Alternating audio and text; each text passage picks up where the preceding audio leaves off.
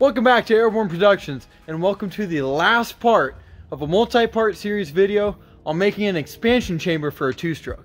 At the moment, the expansion chamber and the silencer, they're all built. We just need to mount it up, weld on some tabs, put a gasket on it, and she'll be good to go. First things first, we need to bolt this guy onto the bike.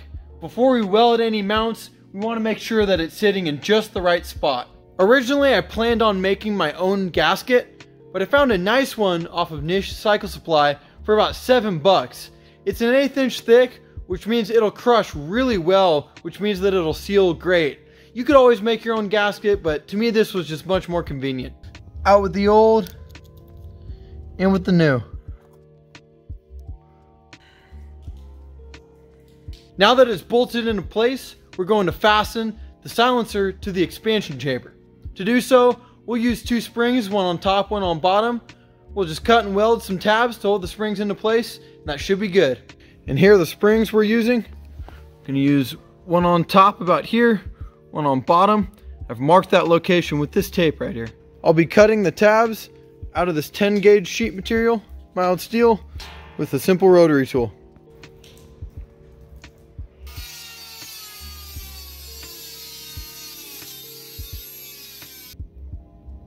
And here they are rough cut. We're going to take them off the sheet and then take them to the belt sander, get them a little cleaner.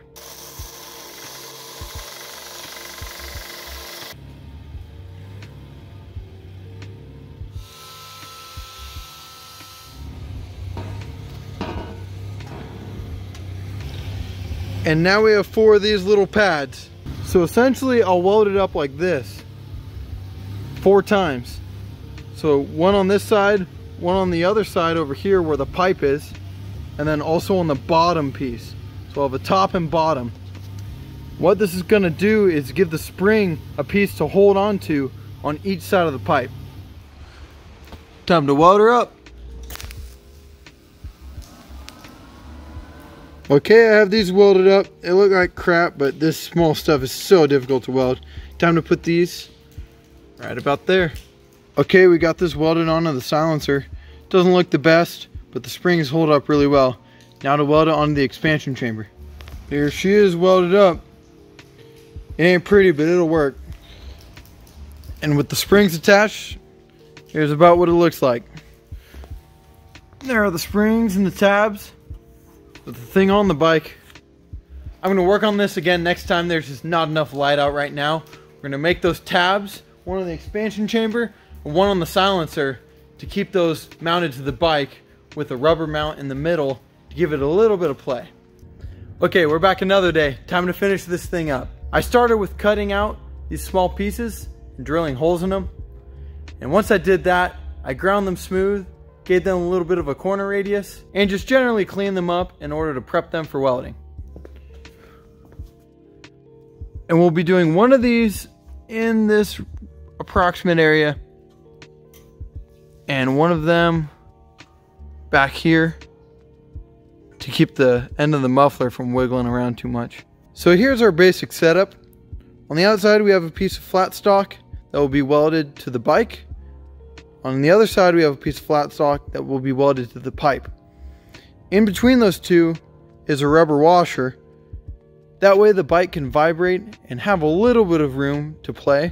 A solid mount is much more prone to cracking, and this type of mount will let it move a healthy amount. Also have flat washer on either side and a nut. Super simple. Okay, she's tacked into place. First one.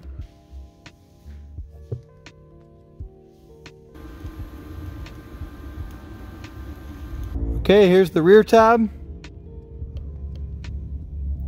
And there's the front tab, all welded up. And we just need our hardware.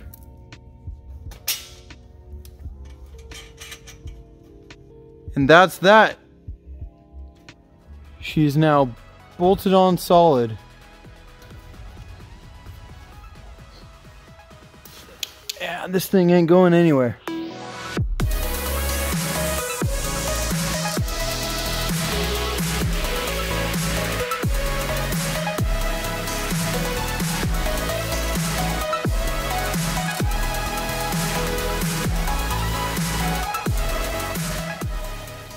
Well, the pipe is finally finished.